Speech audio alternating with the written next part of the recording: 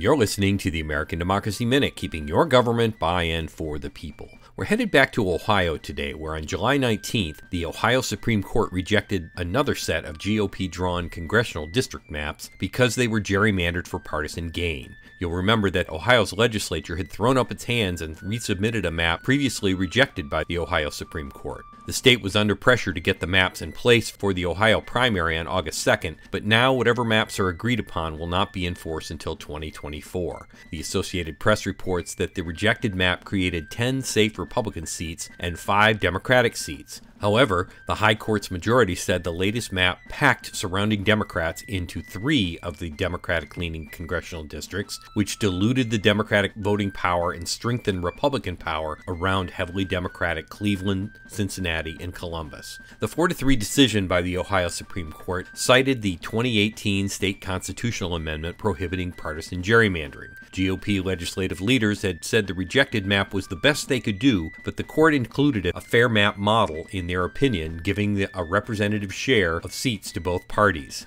The court gives the legislature 30 days from July 19th to come back with a fair map. If the legislature fails, it returns to Ohio's Redistricting Commission. Read the AP story and get connected with groups taking action at AmericanDemocracyMinute.org. For the American Democracy Minute, I'm Brian Beal.